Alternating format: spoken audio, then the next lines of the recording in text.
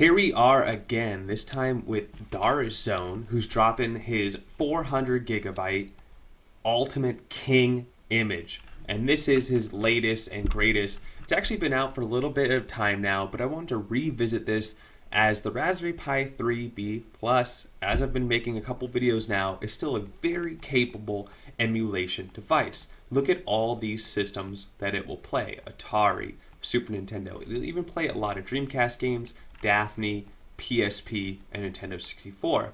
Now obviously a lot of people are going to prefer the Raspberry Pi 4 or even something a little more powerful like an Odroid or even a gaming laptop PC, which is going to allow for pretty much any emulation including PlayStation 2, PlayStation 3, GameCube, Wii U, etc.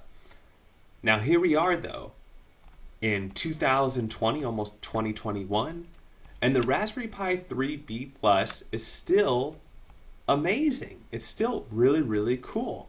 He even has his own little section here with his favorite games. But as you see here, it's very clean. He's totally blinged it out from his intro videos to these themes. He actually has a bunch of these themes pre-installed. And it's rocking a ton of games. He didn't waste any space with video snaps. If you notice here, all these games are just the picture. And so he was able to, you know, shove close to 22,000 games onto this, doing that style. And if anything, it's actually pretty cool for the Raspberry Pi 3 because, you know, it lagged with those video snaps just a little bit. And so it makes it really easy to kind of jump around this image. Now, this is a very user-friendly image. So, like, a lot of the options are disabled on it, but some cool things about it, like, are the community, where these are community games that the community really loves, or he has his own games that he really loves that he thinks you should check out, while that leaves open the favorites for you to go ahead and calibrate and add your own games here. So you can have multiple little collections here. So with over 20 systems and over 22,000 games, let's check out Darzone Ultimate King image with Raspberry Pi 3B Plus.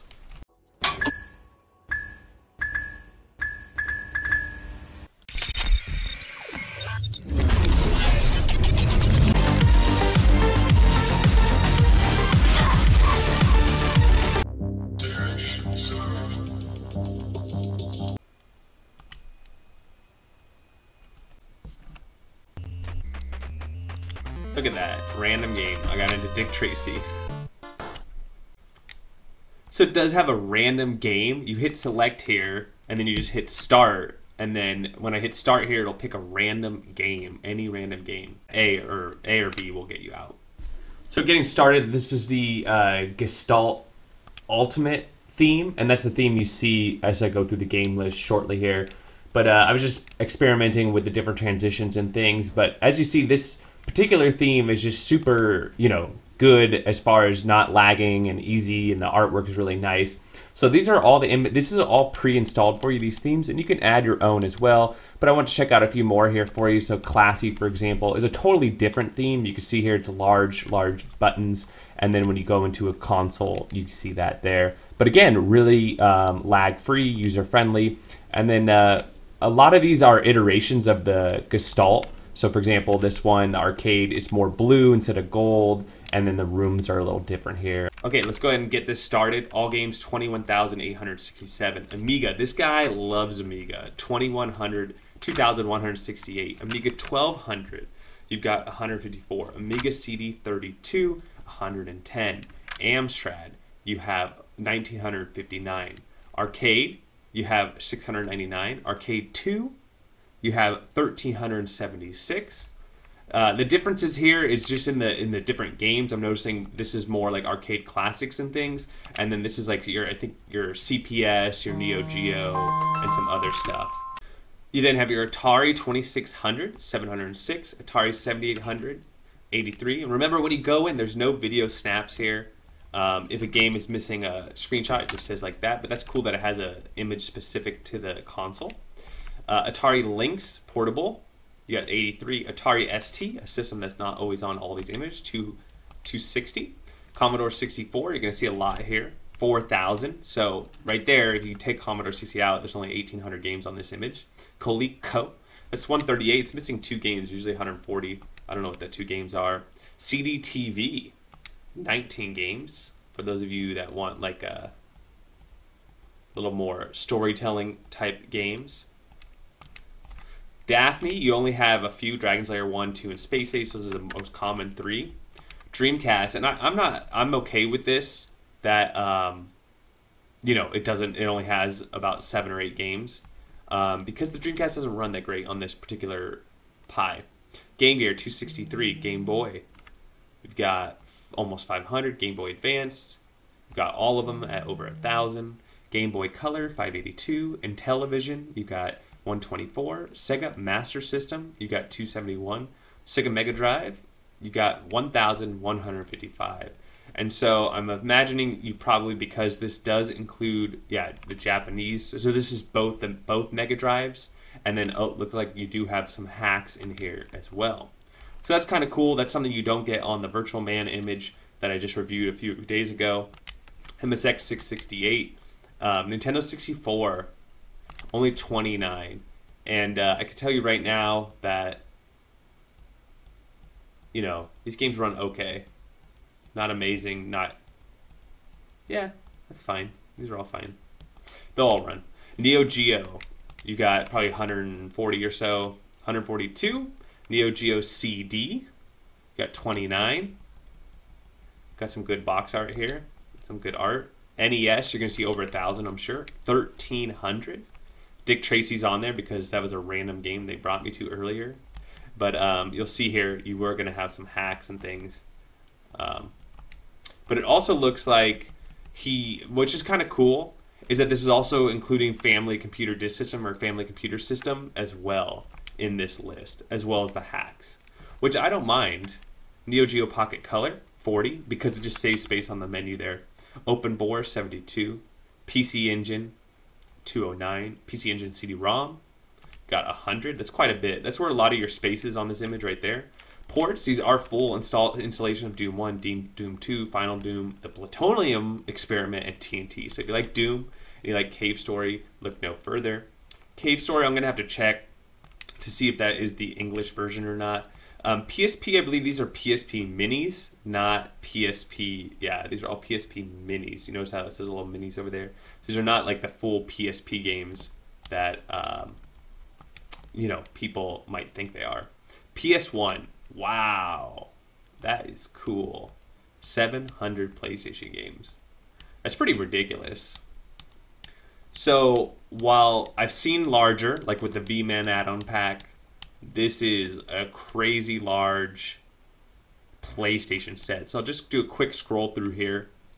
A lot of you probably getting this now are probably thinking like, yeah, nice. A lot of PS1. While I'm scrolling through here, it does have the theme randomizer. So every time you reboot, you should be on a different theme, which is kind of fun. You can always turn that off though. And then it has that random randomizer where you hit select on your controller and then you hit start and it'll just pick a random game for you, which is pretty wild considering you have 22,000 potential random games to select. That might drive some people crazy, but at the same time it could be good, you know, improvised, serendipitous. All right, so we're getting, wow, this is a lot of PlayStation games. Oh my god. And there was a lot of great games, don't get me wrong.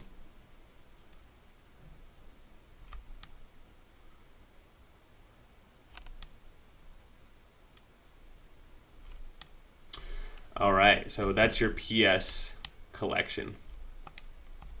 Sega 32X, 33, 37, yep, scumvm, 44, Mega Drive Sega CD, 119, Super Graphics, 5, Super Nintendo, wow, that's a lot. And this is going to also include your Super Famicom, see, like stuff like this, but also there's going to be some hacks in here as well. SNES CD, how many do we have here?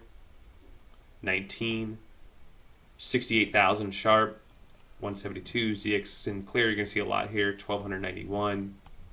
Okay, so here you have the Commodore 64 cartridge, 388. Community-based games, the Capcom Play Systems, I'm guessing the CPS 1, 2, and 3 all in one. Darish Zone's own picks, so let's go through those really quick. Just see Doom, Formula 1, Metal Gear Solid, Operation Wolf, great game. Shark, I don't think I've played that one. Got to check that one out now. Super Turrican, Tomb Raiders, Tron, nice. Wipeout.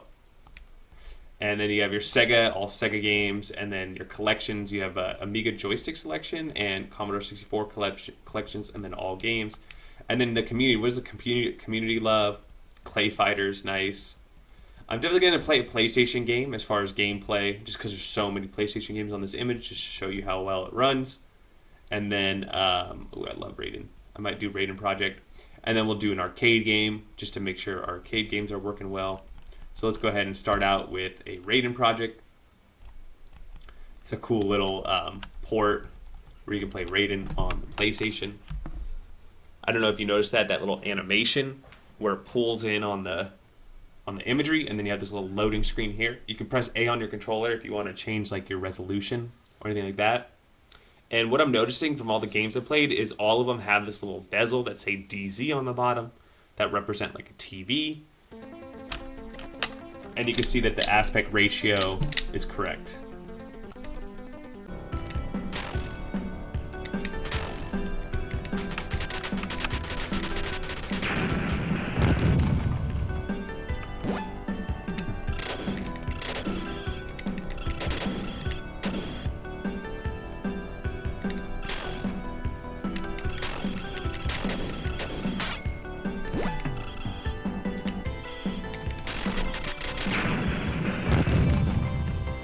Love those sound effects.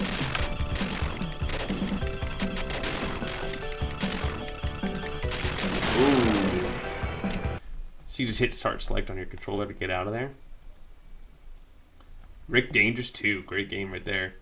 So let's go ahead and check out an arcade game over here. So the Simpsons arcade game, great game. You should see a little arcade, stand-up arcade, there you go.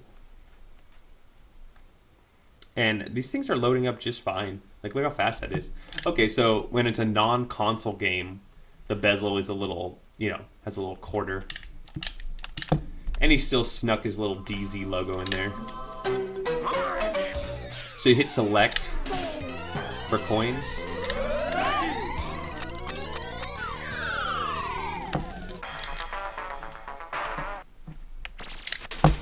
Gotta love that stereo sound.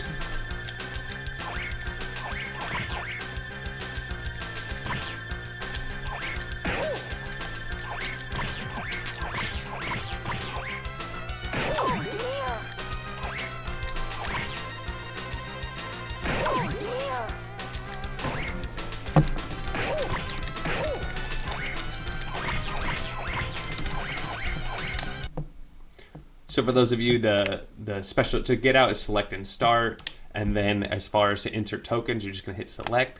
And then let's play a console game here, which is gonna be Sonic. And what I'm not playing with all of you probably wanna see is that there is a ton of Amiga and Commodore games on here. If they use a joystick, they should work. Otherwise you might have to use a mouse and keyboard for some of those systems.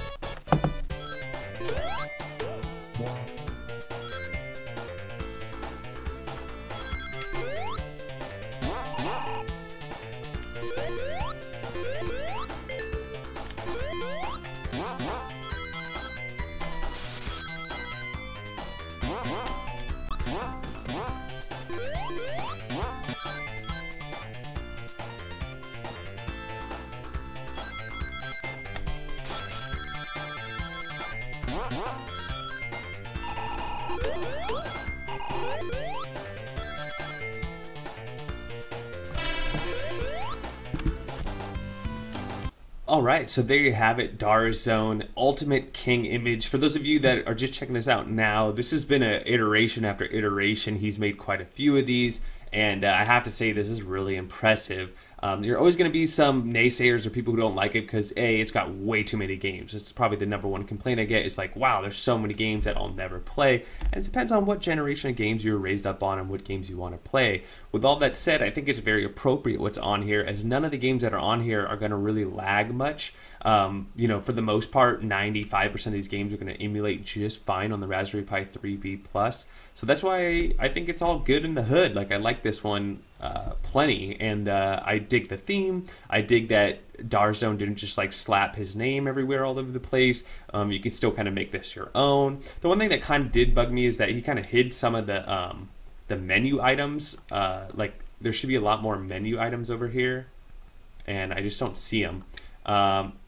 But I have to say, it was pretty cool when I booted this thing up and like it had like some intro song and like he wrote like you a message like "Welcome to the Dark Zone" and like had all this stuff going on. I was like, oh wow, it's pretty cool. I really just like how optimized and easy this is. So from like a, you know, just plug it in and play, you know, the whole plug and play, awesome, amazing stuff. So final thoughts, I'm digging it. I think, you know, you can still kind of play with it, but just like the last image I reviewed, these are images I want to revisit because they're so plug and play and so user friendly that if you can find a, you know, a used Raspberry Pi, or, you know, somebody has a 3, you know, just because there's a 4 out doesn't mean that the 3 is not any good. You know, it's still plenty powerful and still has a ton of options as far as what you want to do with it, whether you want to tinker or retro game. So with all that said, 2 thumbs up on my end. Let me know what you all think. Don't forget to like and subscribe, and we'll catch you on the next one.